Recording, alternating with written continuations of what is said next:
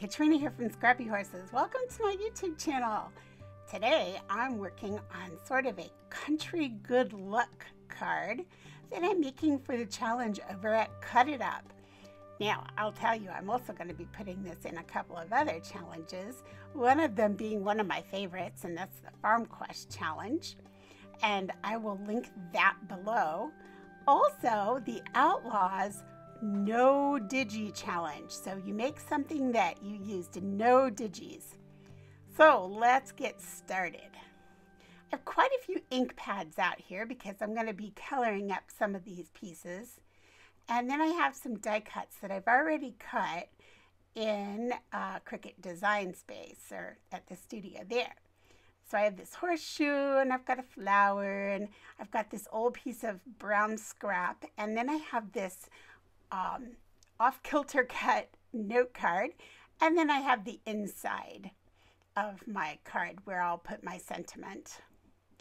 So let's get started by just going ahead and inking up some of these pieces.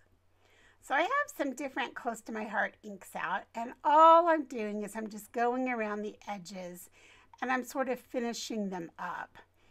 On this brown piece of scrap paper, I actually am distressing the edges with a distressing tool, and then again I'll go around it with a little bit of that cashmere colored ink.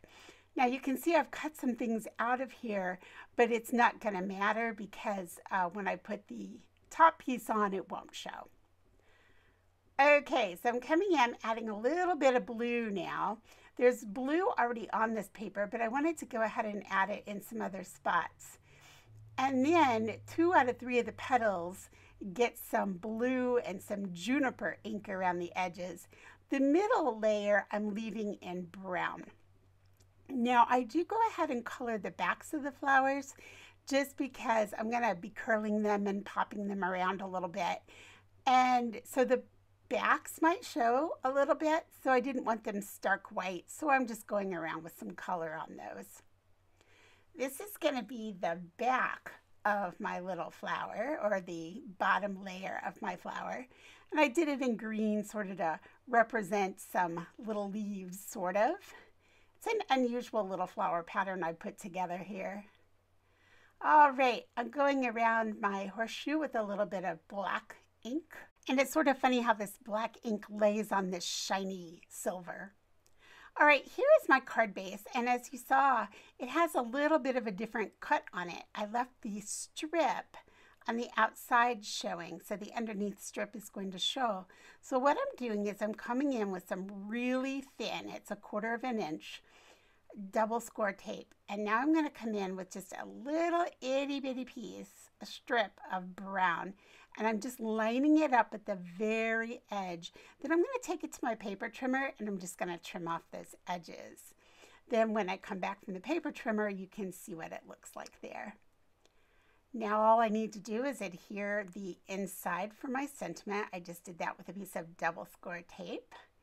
And that takes care of the inside.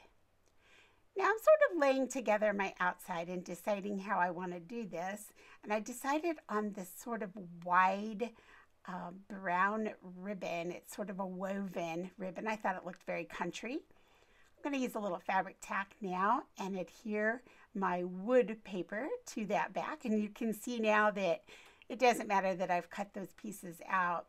It's a great way to reuse some of your paper that you've cut, is to use them to back your cards.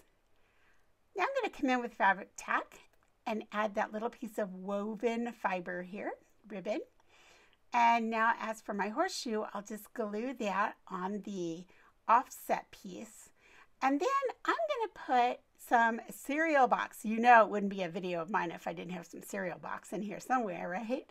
So I'm going to take a little cereal box and just pop that off on the top part so it lays flat on the card. Otherwise, it just kind of sticks down funny. All right, we're going to put these flowers together, and I'm so sorry that you missed the part where I was playing with these flowers and manipulating them a little bit, but you'll see here what I do. I just sort of stick that tool in, and I just sort of mush it down in there, and it makes the flower kind of curve up around it. And I'm just using the end of my piercing tool for that, the blunt end, obviously. There you go. Now you can really see what I'm doing. Now I'm going to go ahead and I'm going to pop that little blue pearl inside of there. And that'll finish off that little flower. And we'll just sort of set that aside to dry until I get the other parts put together. So now we're just going to go ahead and stick the card front onto the card base. And we're going to go ahead and put a little bit of glue there on that cereal box and stick the horseshoe on. And now I just had this bit of thread laying on my craft table, and I thought, hey, that's kind of fun. So I brought that over and put that in underneath where I'm going to put my double bow. And I'll just glue that in with a little bit of Fabri-Tac also. And then we'll go ahead and bring in that flower. Time to adhere some gems, because the theme over at Cut It Up's challenge is embellish it, or embellishments. So I wanted to use quite a few. I used the fiber strip and the gem and the little rhinestone gems and the flower and the thread and the bow. So I have quite a few little embellishments on here. And you know, if you watch very many of my videos, that when the embellishments, the little gems come out, we are at the end. Thank you so much for joining me today. I will leave links to these challenges as well as links to what I used for this card in that little box below the video and above the comments. If you want to leave me a comment, that would be great. Or if you have a question or an idea you'd like to see done on my channel, just leave it there and I will check that out. Have a wonderful week, and I'll catch up with you in the next video. Bye.